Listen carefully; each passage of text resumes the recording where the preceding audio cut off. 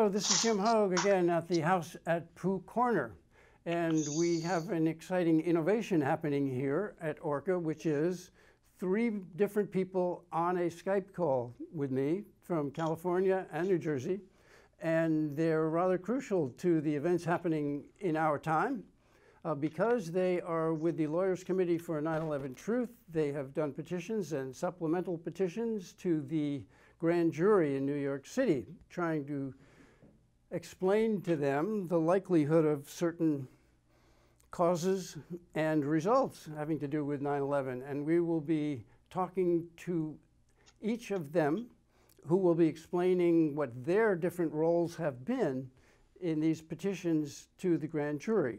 And we have Barbara Honegger, whom I met many years ago in Montpelier. She's from California.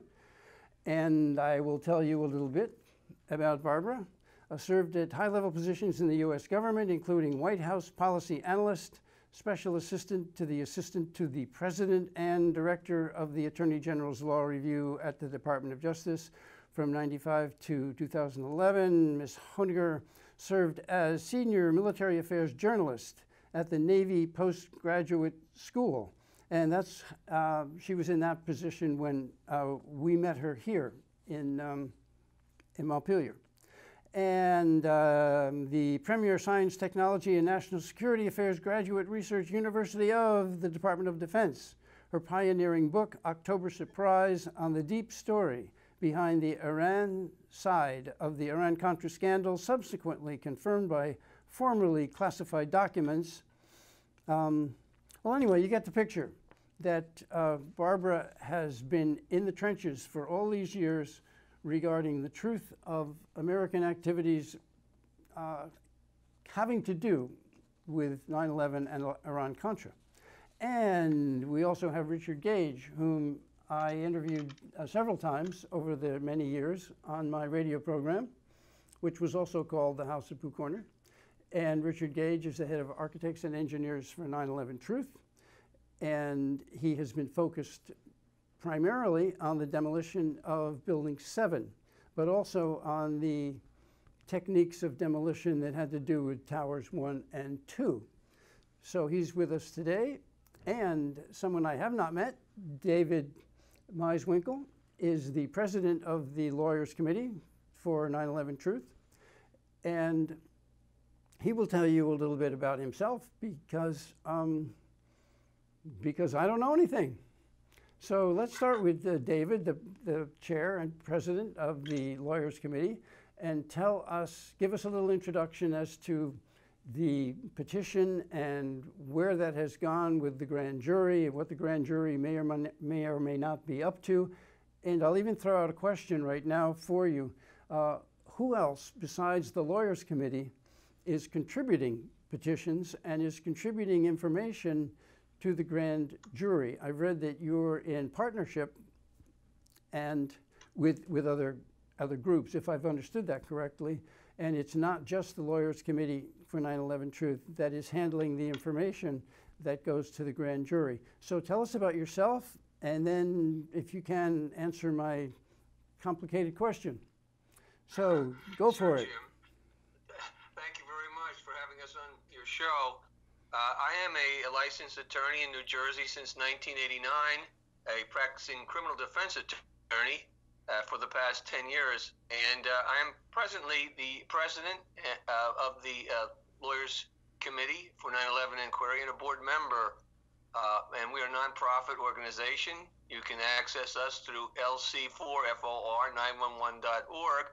I'm also a retired police officer and a United States Army veteran. As a police officer, I founded a community newspaper, Taxpayers and Tenants Association, which exposed local political corruption, and that led to federal indictments of powerful local officials. And at one time, when I was in the police office, I was myself a whistleblower. I have a number of things I can tell you, but I think that we take up valuable time, so I won't. Other than that, presently, as you mentioned, there is a grand jury petition that was submitted in April of last year, 2018, and an amendment was submitted. This is to the U.S. Attorney in the Southern District in New York. This is where Ground Zero is. This is where the big buildings are, the big high-rises, World Trade Center towers, and other important buildings in that complex. That's where that aspect of the crime happened. And in that area, the U.S. Attorney, Jeffrey Berman, he received from us a petition requesting a grand jury investigation. It was 52 pages, and it was 57 exhibits, which are very powerful. And I'm sure Richard and Barbara will talk about those exhibits and the profoundness of them. But we are working actually with no one other than the architects and engineers on a joint fundraiser. And that has been directed towards the grand jury petition to further this cause, to ensure that a proper grand jury proceeding is conducted in the Southern District. This will be the first time, to our knowledge, that ever a criminal investigation into the crimes of 9/11 involving the controlled demolition evidence, the evidence of explosives, the evidence of bombs is being relayed now to the public, and it's being supported, we like to say, dispositively or conclusively, that these buildings came down not because of the official story, which was office fires or office fires caused by gasoline from the airplane, as one of the buildings wasn't even hit by an airplane, but they were brought down from controlled demolition explosives, bombs. This is startling for many people, but the evidence is there, and as we said, it's dispositive. So we are associated with architects and engineers in another way too. They are the prime mover for gathering this evidence since the establishment of that organization. And that organization is comprised of professionals, scientists, architects, etc., researchers, and they don't have an axe to grind. They're trying to present the truth, the physics, the science of the crime. And so we take a lot of their information, their evidence that they've gathered since 2006, 2007, and we've packaged it as attorneys can do, and we've now presented it in a legal form into a court of law. And the under the statute 18 U.S.C. 3332, which makes it a obligation on the part of the U.S. Attorney to present that evidence now to a grand jury, a special grand jury, which will be convened basically to hear the evidence.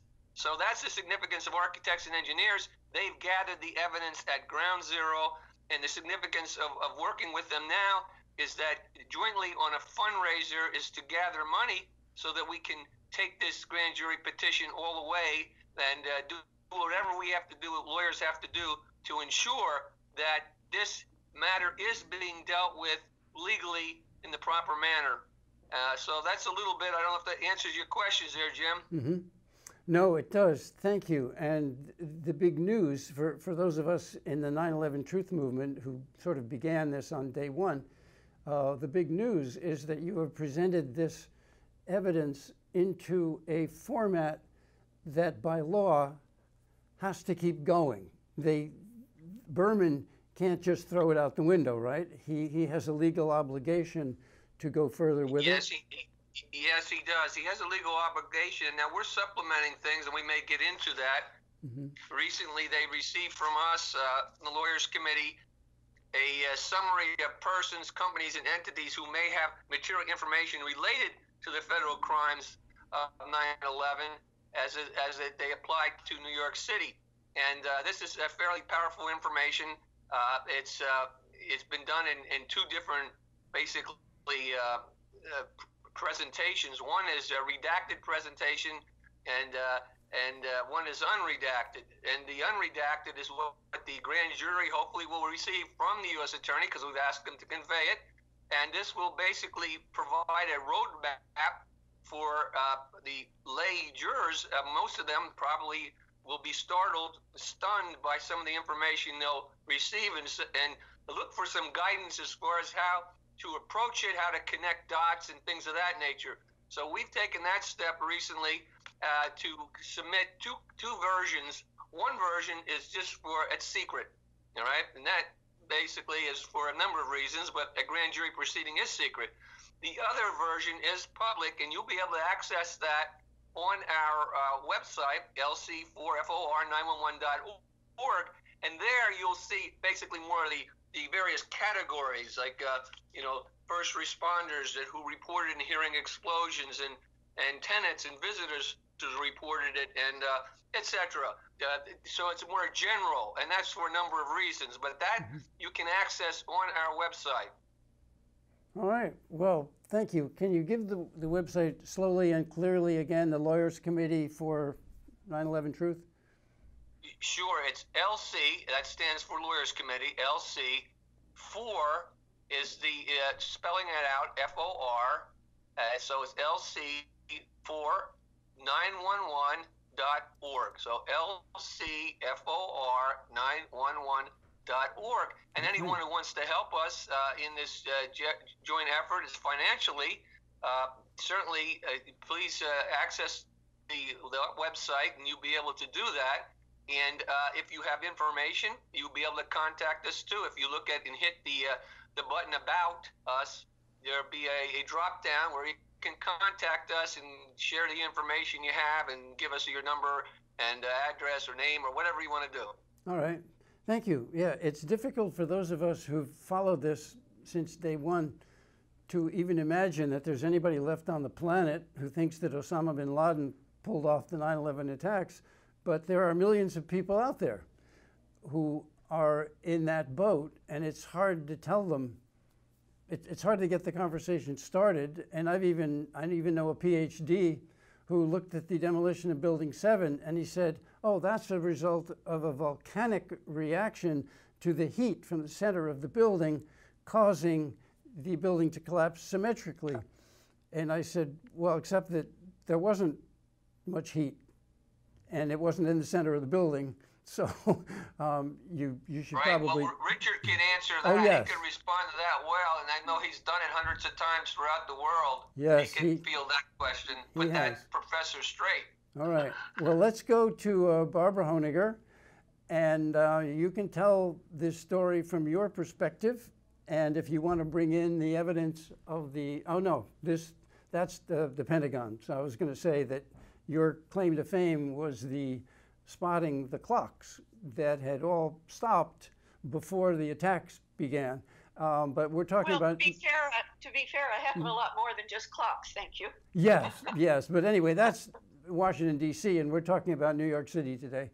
So anyway. We're only the grand jury petition and the petition supplement at this point is only about the World Trade Center evidence, correct? Yes. So go ahead, tell us your part in this effort. Well, I don't believe in the intro, for myself anyway, that you mentioned. Maybe you did, correct me. But I am on the board of the Lawyers Committee for 9/11 Inquiry and an officer of the Lawyers Committee. And even before I joined the board, which was a little over a year ago, and became an officer, I was also, for quite a period of time before that, and still, a major researcher for the group. In other words, I do serious, significant background research for the documents that you've read, the petition and the petition supplement, working hand in glove with our president, Dave Meiswinkle, you've just heard from, and our litigation director, attorney Mick Harrison. So that's a major contribution. Also, as you know, because we're doing it right now, Dave Meiswinkle, myself, and Richard Gage, founder and head of Architects for Engineers for 9/11 Truth, have been doing these radio shows on our joint fundraising drive for the Lawyers Committee now for a number of months, and we're continuing to do that. So we really appreciate any donations, any financial donations to support this critical breakthrough work that the Lawyers Committee is doing, not just for 9/11 Truth, but after over 18 years for 9/11 justice, real 9/11 justice. As Dave Meiswinkle likes to say, we're inside the castle, and we have drawn up the drawbridge. Okay, so we're inside the federal government castle. Everybody, it really makes a difference. So that's the gist of my involvement. But maybe you wanted to ask a more substantive question. Well, yes, that's an introduction. That's a good introduction to us as to who you are and what you've been up to with this effort. What kind of mandate? That's not the right word. What specifically is your contribution in terms of evidence? If you're allowed, I know you're not allowed to name names, but yeah. Well, I mean, my backgrounders, I call them my research backgrounders, are along with architects and engineers work that they've already done over all of these years are the major contributions to these documents.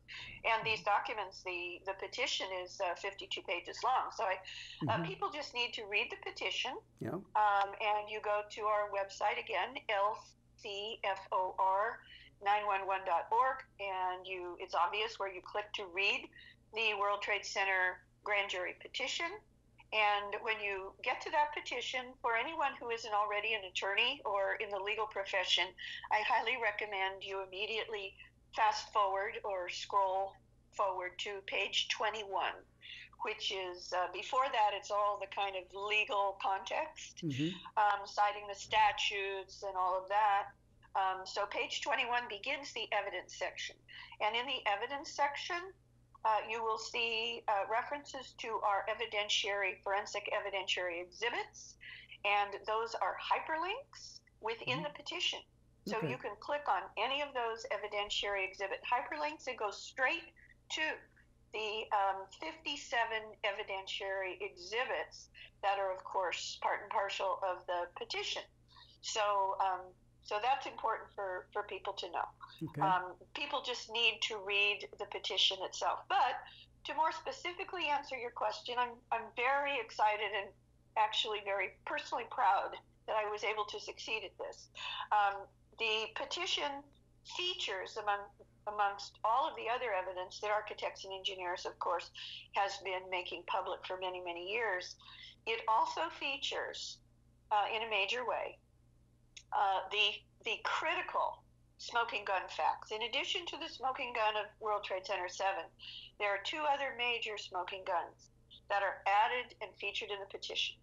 And that is that many people don't know, even in the movement, because it hasn't been emphasized before, but it is in the petition featured, that there were massive deep basement explosions in both World Trade Centers 1 and 2, in both Twin Towers, before a plane hit either tower.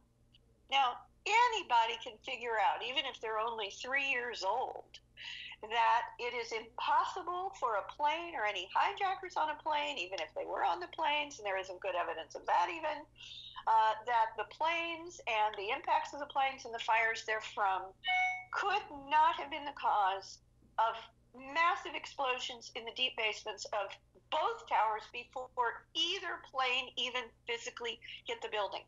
And we have in the petition the analysis and seismic evidence from the official seismic records that prove this, that 14 seconds before the plane hit the first World Trade Center tower, the first attack of 9/11, the actual first attack of 9/11 was a massive deep basement explosion in the basement of World Trade Center 2, at least at the World Trade Center 2 level or below, probably the level of basement 4 level out of 6 levels. And 17 seconds before the plane even hit the World Trade Center 2, there was a massive deep basement explosion in World Trade Center 2. And back to World Trade Center 1, there was also a massive explosion in the lobby of World Trade Center 1 that killed Bob McIlvaine's son, as he was about to go into the glass enclosed main lobby of World Trade Center 1 before the plane even hit above.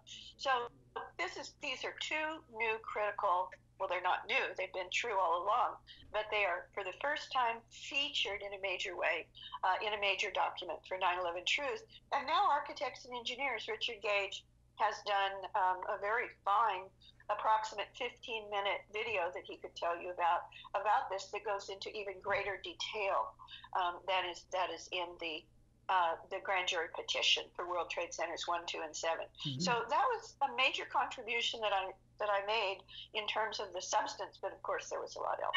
So that should answer your question. Well, thank you. And so my next question can go right to Richard Gage, and that has to do with what Barbara just said.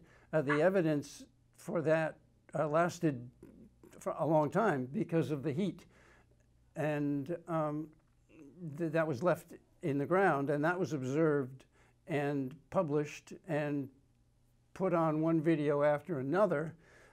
So those of us following what happened are well aware that there was something almost nuclear that must have occurred in order to maintain the heat in that space for so long. So at some point during your talk, Richard, you can maybe get to how that is related to the symmetrical collapse of the building. And one point that I like to say to people is symmetrical collapse cannot occur from asymmetrical damage. And that's awfully simple, and it's short, and it's easy for people to grasp. And it doesn't always mean anything to them when it comes to real life, but it's certainly a simple concept to grasp, and you're certainly in the thick of that one. So Richard Gage, who is the head of Architects and Engineers for 9/11 Truth, and been at the nitty-gritty of the chemical reactions, the physical reactions, the people on the ground, the firefighters, the first responders, and Silverstein, the owner of the building. Richard Gage has been part of that effort for a long time. So go ahead, Richard. Well, thank you, Jim. It's an honor to be on the show.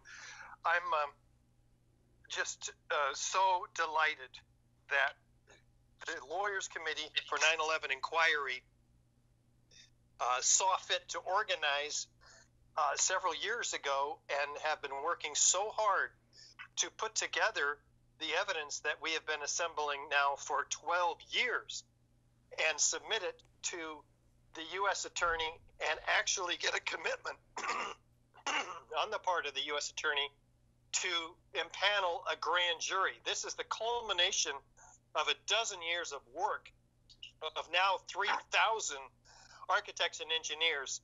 Jim, if 3,000 architects and engineers told you that, wrote you a statement that said that your house was in danger of collapse, would you listen to them? Yeah, I mean, most of us would, right? This is an incredible array of technical credibility here, combining 25,000 years of credibility and technical proficiency. So here, let's just put this in perspective. I mean, 12 years ago, I was a flag-waving Republican, Reagan Republican, right? I just wanted to go and get those bastards who did this to us, and I walk into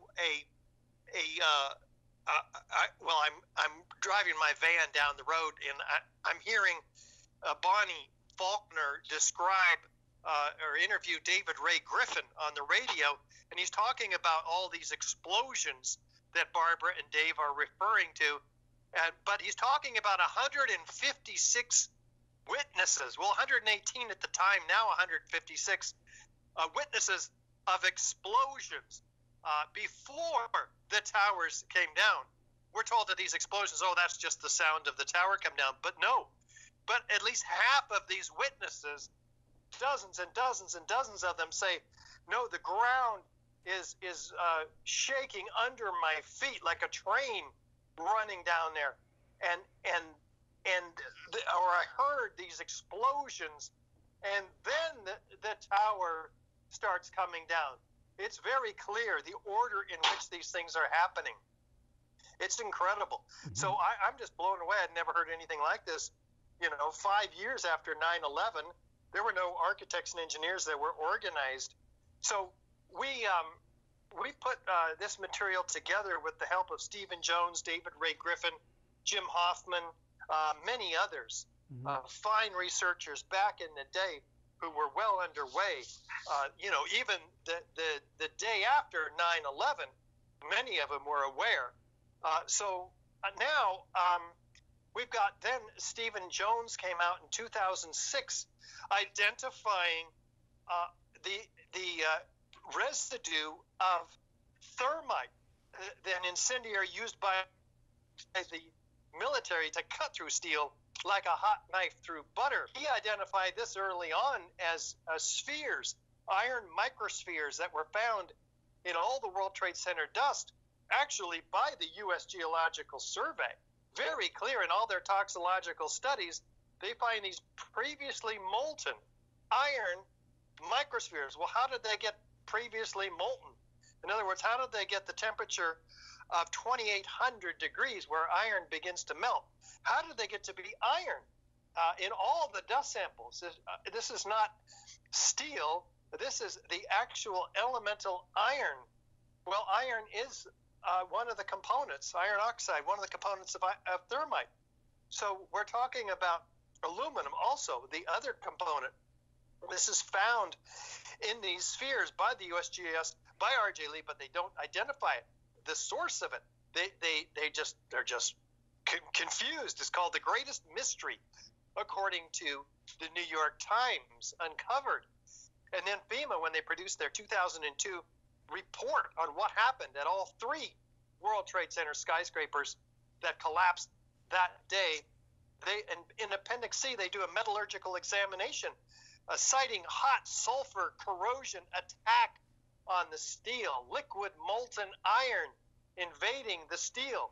The ends of the beams partly evaporated, according to the FEMA author, Jonathan Barnett, a fire protection engineer. Well, how do you evaporate steel? That's 4,000 degrees Fahrenheit. That doesn't happen by office fires or even by jet fuel, which is just a hydrocarbon. It doesn't burn any hotter than desks or chairs. 600 degrees Fahrenheit maximum, according to its manufacturer, ME Petroleum, in open air. So where do these extremely hot temperatures come from? Pools of molten iron seen by the first responders, the structural engineers, the iron workers. The firefighters are saying, like a volcano flowing, I forget the exact. It's absolutely extraordinary. These quotes. The structural engineer of the World Trade Center himself, Leslie Robertson, documents a river of steel flowing. Well, this doesn't happen until you get temperatures 2,800 degrees. Where does that come from? Thermite issues molten iron at 4,000 degrees and above, because there's found also by the USGS molten molybdenum. And this material takes 5,000 degrees to even begin to melt. So you see here we have the formation more than about 12 years ago now, of all this forensic evidence, which is damning evidence that could show exactly what happened. But then a couple of years after that, we have even more damning evidence from a team of 8 engineers led by 8 scientists led by Niels Harrit, Stephen Jones, and others. And they published the results of this in a peer-reviewed paper in the Bentham Open Chemical Physics Journal. They found red-gray chips, red on one side, gray on the other. Extraordinary. They come up to they're attracted by a magnet. And so they determine that through zooming in with an electron microscope, that they have nanoparticles of iron oxide and aluminum powder, the ingredients of thermite, but at the nanoscale, 1,000 times smaller than the diameter of a human hair. So they get really curious here and do some research, find that Los Alamos lab, Lawrence Livermore lab, has developed this stuff prior to 9/11, and they termed it super thermite because it's a way to engineer incendiaries to become more explosive. So we have both incendiaries and the evidence of explosives at the World Trade Center. And so the evidence of explosives is key in that after 4 seconds, when the top of each of the Twin Towers begins to telescope down on itself, 4 seconds after the beginning of the collapse, there's the complete collapsing of the upper sections of these towers. After that, we have explosions, additional explosions heard by first responders. And then we have laterally ejected, freely flying structural steel sections weighing 4 tons at 80 miles an hour out of the towers laterally. That takes incredible explosive force, high energy explosives in this case, landing 600 feet in every direction, such that none of these steel sections are found at the bottom, or very few of them. There's like a 2-story pile is all at the very bottom inside the perimeter, and we so what's crushing the building if 95% of the structural steel is ejected well outside the footprint? And by the way, the concrete floors too, 90,000 tons of concrete in each of these towers is pulverized to a fine powder and distributed throughout lower Manhattan in a 3 square mile area about 3 inches thick. So that's not stacked up like pancakes at the bottom of what we're told is a gravitational collapse. So if the steel's not at the bottom of the pile and the concrete's not at the bottom of the pile, what's left to crush these buildings? That's most of the weight of these buildings themselves. So these simple to understand, intuitive pieces of evidence and eyewitness and video testimony is very revealing of what really happened here at the World Trade Center. And guess what? It's just the beginning of the content in the 57 exhibits that the grand jurors are going to see, if they haven't already.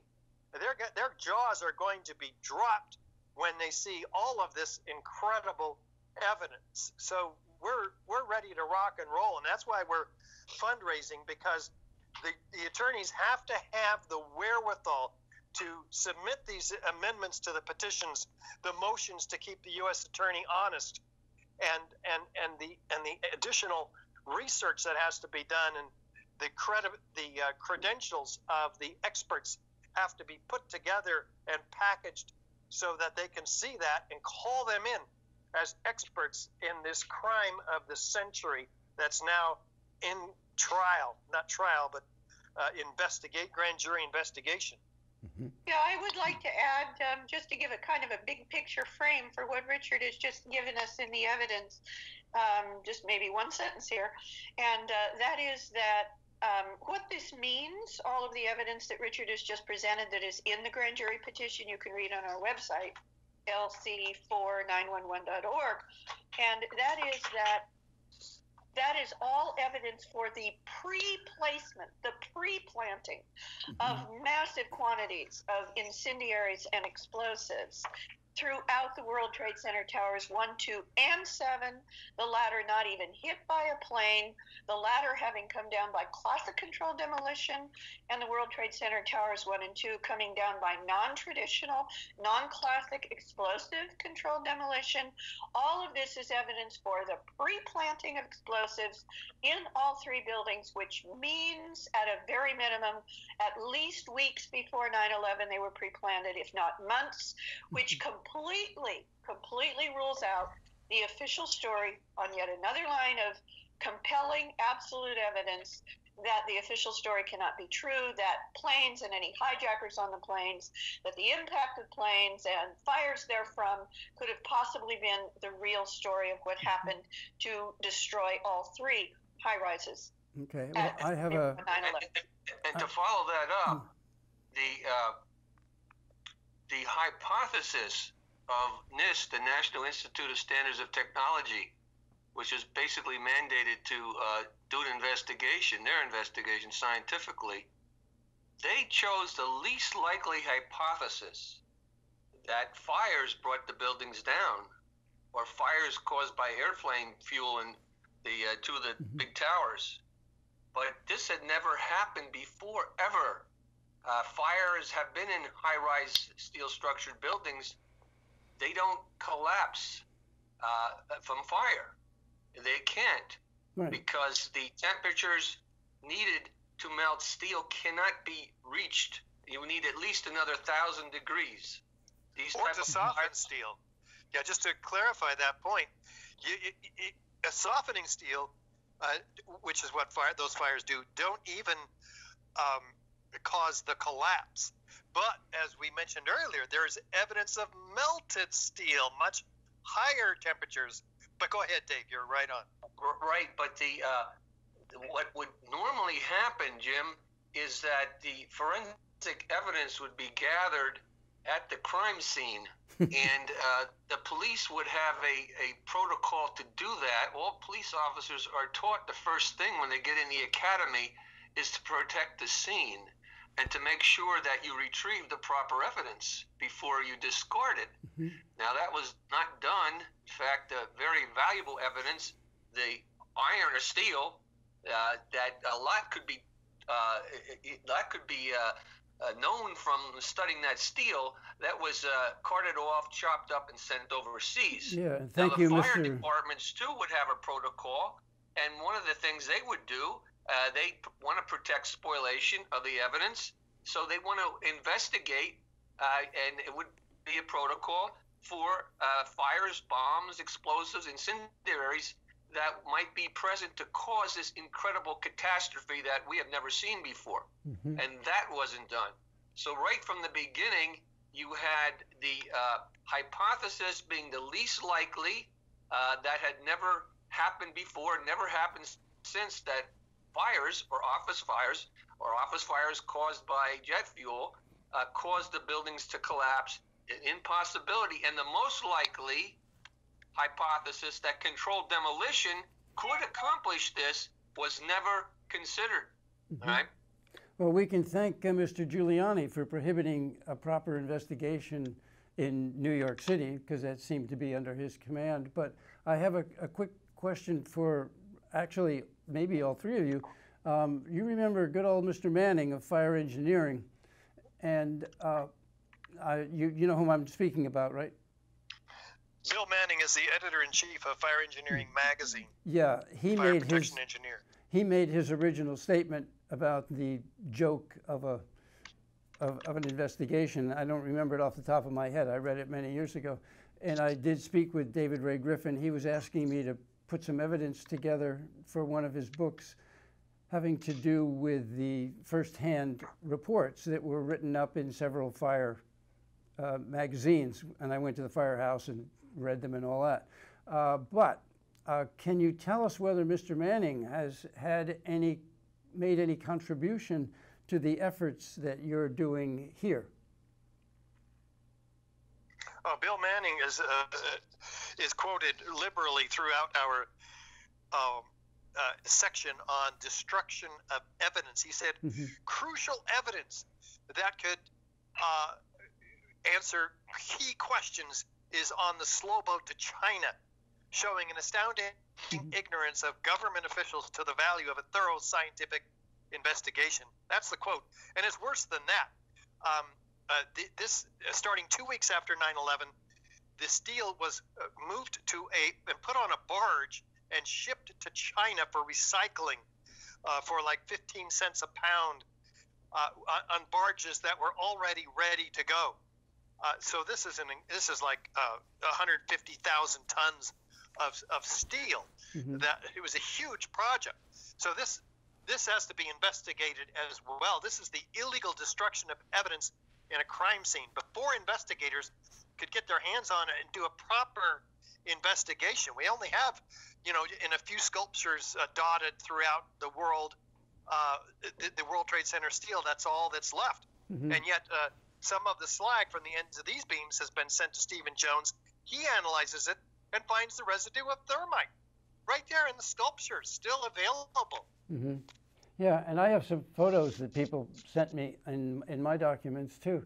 Now I remember Giuliani, when he was questioned about this, he said, well, it's been, such a horrible event. We want to kind of get it out of here as soon as we can, which is a meaningless statement legally. And I don't know if you're probably not allowed to I don't want to jeopardize your who's who in this grand jury, but this was all public. This Giuliani business was all quite public. Are you capable to talk a little bit about that?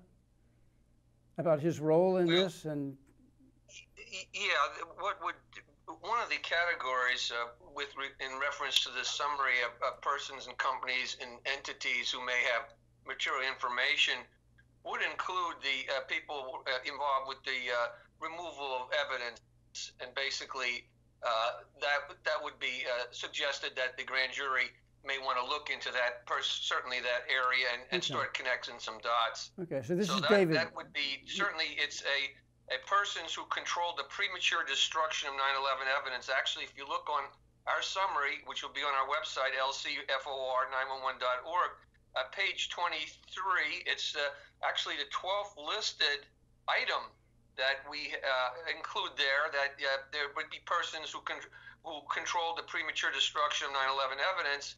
So you could, you could jump into it in that regard. That's right.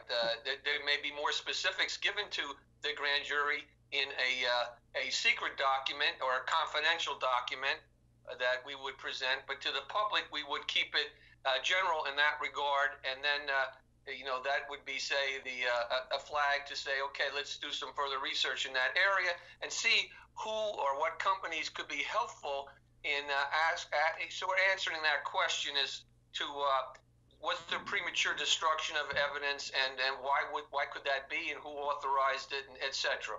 Okay, and that's David talking now, right? That's right. Okay, right. We want to match the pictures up. I'd like to add something to this discussion about the destruction of evidence that should have been saved from the crime scene at Ground Zero on 9/11 and after. And that is that all of the steel was not carted away. Almost all of it was. But we know that a large number of twisted beams and other pieces of the World Trade Center towers, perhaps also World Trade Center 7, but we know the towers were stored at Hangar 17 at JFK Airport for years. And out of that warehouse, basically, those pieces have been distributed literally not only across the United States, but around the world. And those pieces are in monuments now to the 9/11 lie all over the world, including, and Richard Gage and I drove by this past mid-May of 2018, when we were in Brussels for a joint speaking tour on 9/11 on the Lawyers Committee work. There is one of these huge pieces of twisted columns from the World Trade Center towers on a pedestal in the foyer of the new NATO headquarters in Brussels, Belgium, if you can imagine, a monument to the 9/11 lie. And these are all over the world. And in addition, if you could believe it, a large quantity, of course, not relatively to China and elsewhere. It wasn't just China, but it was mostly China that got the steel. But a good quantity of the steel from the World Trade Center towers was melted down and turned into the bow of a new U.S. Navy ship called the USS New York, if you could imagine. It's just sickening, isn't it? And I have some of those photos. I have some photos, if you want me to send them to you, of the steel. You probably already got them, but if it would help. In my photo gallery, people have sent me photos of the steel. Please forward that to me, Jim. That would be fantastic. I'll get it to the attorneys too. Okay. You know, Jim, there was a statement in the report in reference to FEMA. FEMA came and did an investigation prior to NIST, and one of the things they mentioned that was curious and they couldn't explain was the sulfidation of metal. And Richard probably could address that, because that's very important. And they wanted NIST to look at it or point it out, and no one ever addressed it because it implicates extremely high temperatures. And again, Richard may want to comment on that. He's familiar with that, and also with the liquid metal that was down at ground zero, a quarter of a mile underneath the top of the buildings in the basement area. After the event happens, there's liquid metal down there. Okay, and Richard, yeah, go ahead, but I also want to throw in several reports from different sources about the supposed gold bullion that was stored under. I don't know if it's true, but I've heard it from different sources. But go ahead, Richard, and answer David's point. Yes, the first responders, the iron workers, the structural engineers, they all find these molten iron pools flowing like lava. They described it. In fact, the South Tower, minutes prior to its collapse, you have molten metal pouring out of the South Tower. We know the temperature of molten metal by its color. This is yellow to white hot, indicating temperatures exceeding 2,500 degrees. Well, that only happens not by jet fuel, not by fires, but by something like thermite incendiaries. And the molten metal, again, has been tested by physicists to find the ingredients of molten iron, and then this pouring molten iron also has aluminum oxide ash rising off the top of it. And these freely flying structural steel sections shot out of the towers at 80 miles an hour, they're trailing thick white smoke clouds. Well, guess what? Steel is not flammable at office fire temperatures. It doesn't burn. You don't light a match to the steel and have it just kind of burn. So why are the ends of these steel beams on fire? Well, this would take an incendiary like thermite, which would be issuing as one of its byproducts the aluminum oxide ash. This is extremely important. There's a lot of evidence at Building 7 as well, which we haven't quite covered yet. This building is a 47-story skyscraper, part of the World Trade Center complex, and it is about 100 yards from the North Tower. And in the afternoon of 9/11, about 7 hours after the towers collapsed, this building, after witnesses hear explosions, which we cite those witnesses, the building drops like a rock straight down, uniformly, symmetrically into its own footprint in the exact manner of a classic controlled demolition.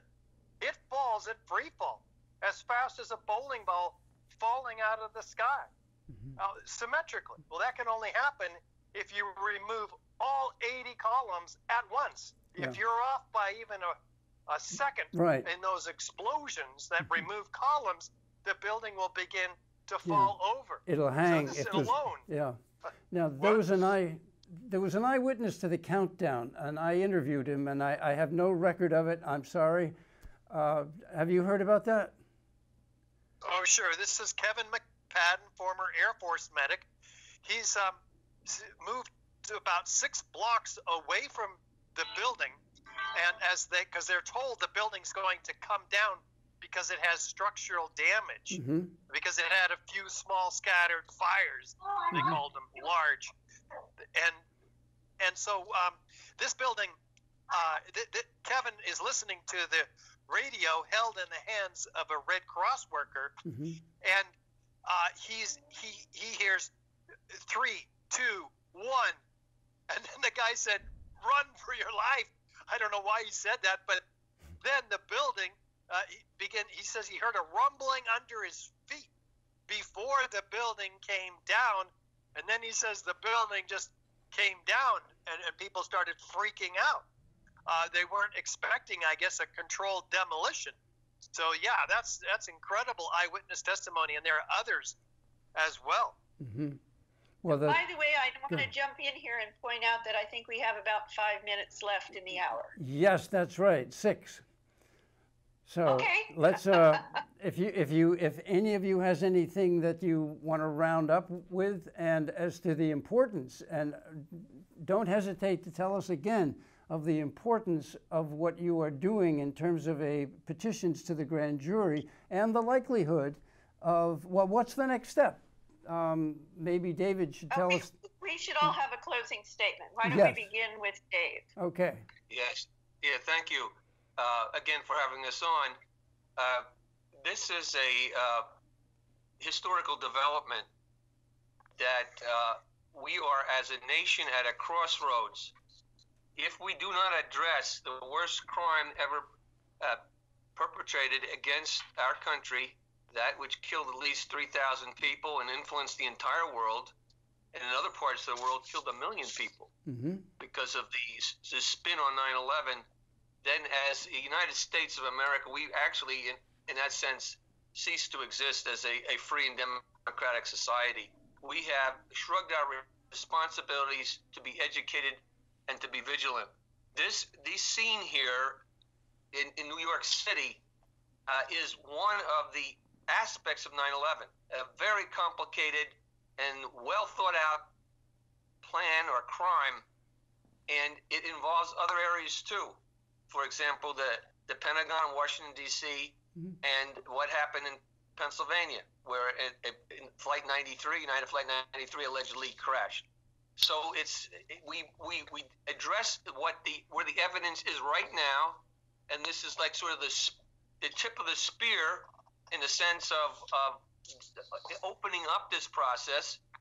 As we've said, we have been now legitimized because we've been invited into the castle, and to make this presentation to give the information to the U.S. Attorney to make that presentation to the grand jury, unprecedented, but it is only the beginning. And people, our listeners, have to realize that they've been hoodwinked and they've been lied to in the worst possible way. And to let's roll back the situation. Let's protect our Constitution, and let's go back now to the beginning of when this happened. And let's start to put the pieces together, connect the dots. This is a giant conspiracy. And again, it seems to be probably well-financed and well thought out. And it's changed the whole aspect of our operation in the world, our whole self-conception of ourselves. And so it's really, underline it. It's really important to look at it again, and you can start it by going on LCFOR4911.org, getting familiar with this material, and then talk to your friends about it, and we'll all figure out as Americans how to proceed. Okay. But it's one step at a time, and this is a big first step legally where we are now given credibility, and let's say some prayers and let it roll. Okay, Barbara Honinger, go ahead. Yes, thank you so much again for having us on the show, Jim. Your show and shows like it around the country and the world are what makes a difference. And as you know, nothing really happens in Washington, D.C. or in officialdom in the United States or probably anywhere unless you have what's called I call it a pincer effect. And that is you have to come from the top down as well as the bottom up. So the grassroots knowledge and understanding of the facts and the truth that we were lied to in a Hitlerian big lie about who attacked our country on 9/11 is critical from the grassroots up, as well as now that we are inside the castle, and that the U.S. Attorney for the Southern District of New York is convening a special criminal grand jury for the evidence of the World Trade Center on 9/11. You have to go from the top down and the bottom up. Okay. And the bottom line of what we're telling everybody here is that the real perpetrators of the attacks of 9/11 at the World Trade Center and elsewhere, by the way, are not the ones that the government told us. The real perpetrators are still at large. They are extremely dangerous, and they can attack again if we do not succeed. Okay. So please help us. Donate to the Lawyers Committee for 9/11 Inquiry. You can do that by going to our website, lc4911.org, or to the Architects and Engineers website, which is ae911truth.org. If you go to A&E, please note that your donation is for the Lawyers Committee Grand Jury Project. Okay. Thank you so much again, Jim. Thank you. Richard, you've got a minute. Richard Gage. Right. Well, we have to realize what happened on 9/11.